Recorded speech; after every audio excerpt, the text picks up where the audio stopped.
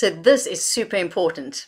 And this is the Wellculator Assessment, which hopefully won't be the first and only time that you do it. I designed the Wellculator as a framework when I first started doing corporate well-being and workplace well-being work. And it remains something that I continue to use, and I've had many clients that have gone through it 4, 5, or 6 times with me and find it very useful to helping them slowly build on their solid foundation around physical, mental, and emotional well-being. So I'm going to take you through the 10 questions on the Wellculator. Whether you've done it before or not, I encourage you to print out or to follow on and give yourself a score. And let's see where you're at right now today in terms of your well-being. Remember, to answer yes, you don't have to do it 100% of the time. We're not looking for perfection. However, we need 80-20. So 80% of the time, if you're doing that activity, give yourself 1 point or half a point. I'll guide you through the half points. And if you don't, no sweat.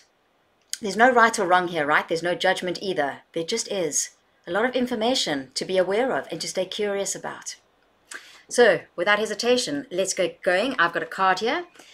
Firstly, on the Wellculator, asks, do you strategically refuel to sustain your energy and good health? So for 1 point or no point.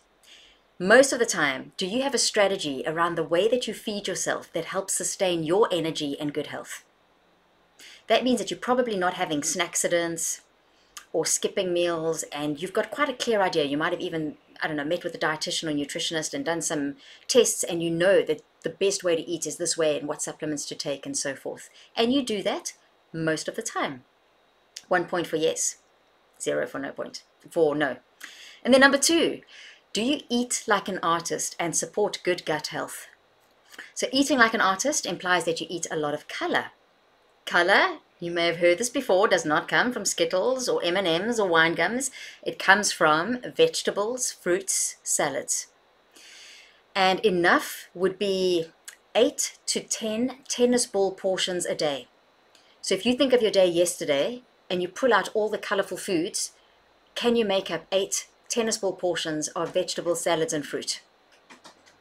And we know that that's important, and I'll go into that in another module specifically dedicated to why we should be eating like an artist.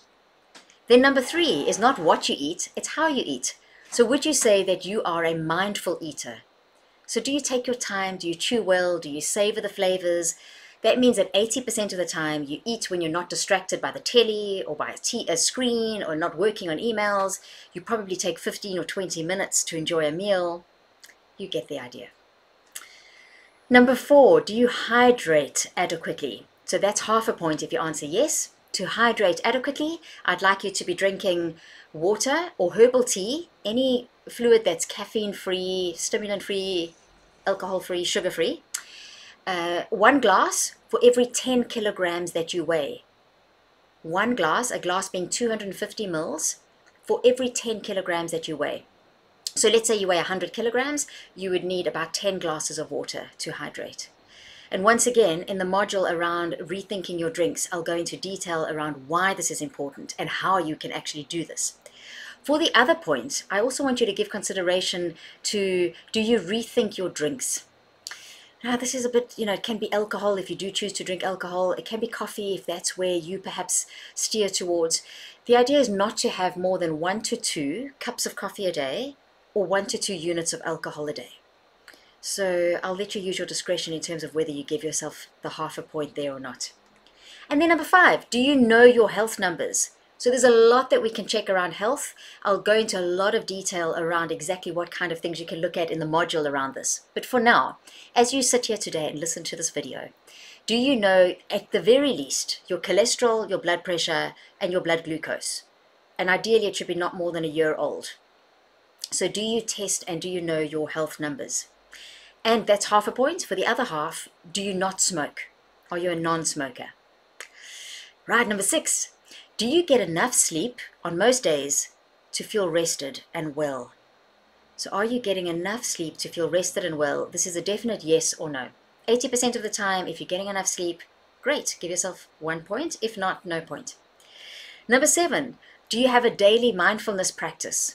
Now this can be as short as 5 or 10 minutes or as long as half an hour or an hour. The idea is that you spend time in stillness, solitude, or silence with no distraction. So definitely no social media, no phones, no company. You on your own, perhaps in reflection or prayer or meditation, in body scanning, using your breath, maybe spending time in nature. But it allows the mind to be reasonably still and to self-reflect. That could also be journaling. I know a lot of people keep a gratitude journal, for instance. Yes or no? Now, number 8 is how you move your body. So do you move and activate during your workday? So are you getting up and stretching and moving every hour? Because if you're sitting for long periods of time, sitting is the new smoking, not good for us. And once again, there'll be a whole module on why this is important and how we can actually activate and move. And then over and above this, number 9 on the Wellculator relates to intentional exercise. So in order to stay fit, to boost our metabolism, to keep lean muscle, very important the older we get, is to stay cardiovascularly fit, but also important to stretch. So for half a point, are you doing about half an hour of exercise on most days of the week?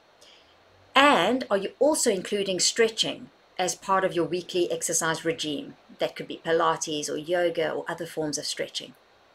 And then number 10, do you know when you are triggered into the stress response? So do you know how you feel either physically, emotionally, or mentally when you're pulled into the fight or flight response? And have you got techniques that you use to help reduce that? So for instance, breathing techniques. And once again, there will be a whole module, perhaps more, on this very important point. So if you were to add up your score, what would it be? Knowing that it could change, because well-being is not static, it ebbs and flows, but generally we can get an average, say for the past week or a month. I would recommend that you revisit the Wellculator. Maybe once a month might be a bit much, but at least every quarter. So as the seasons change, what a nice way to connect with nature. In spring, in summer, in autumn, in winter, reflect on your score. So you can print out the one that's attached to this module, to this particular video, and there's an opportunity for you to write a date and keep track of 3 or 4 times of scoring. Be sure to watch the next module, which will take you through exactly how you can increase your Wellculator score by pledging one tiny habit at a time. We don't want to go from a score of 3 or 4 to 10 out of 10, because then we end up setting ourselves up for failure, not for success. And we're in this for the success, right? We're in it for the fun and the celebration, because that's exactly what well-being is meant to be. I'd love to know what your score is. Please feel free to leave a comment or reach out to me or to connect with the community. And let's collectively help one another and hold one another accountable to increasing our Wellculator scores.